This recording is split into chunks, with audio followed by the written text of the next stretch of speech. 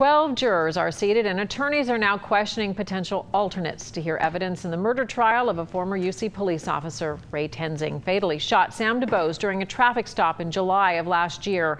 Local 12's Perry Shively has the latest on the first day of jury selection.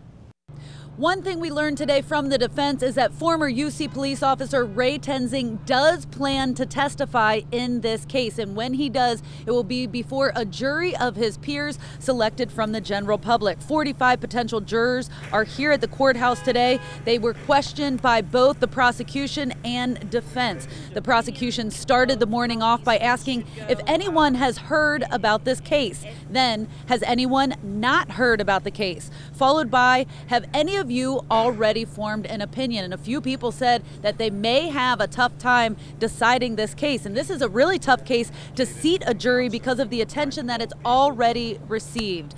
Ray Tenzing, of course, is charged with murdering Sam DuBose last year during an off-campus traffic stop. And when the jurors arrived this morning, they had to wait in the security line while protesters were outside. They were from Black Lives Matter Cincinnati, calling for justice for DuBose. We're at a point where, as we've said many times, enough is enough.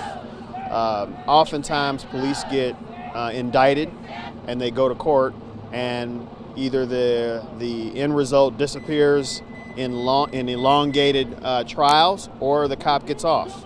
And we're not going to accept that. It's unacceptable. Anything less than a conviction with jail time is unacceptable. Those protesters say that they plan to be here every day that the case is in court, and that could be a long time, because what they're saying right now is it could be as long as November 18th. But attorneys on both sides say they don't think it will take that long. Downtown, Perry Shively, Local 12 News.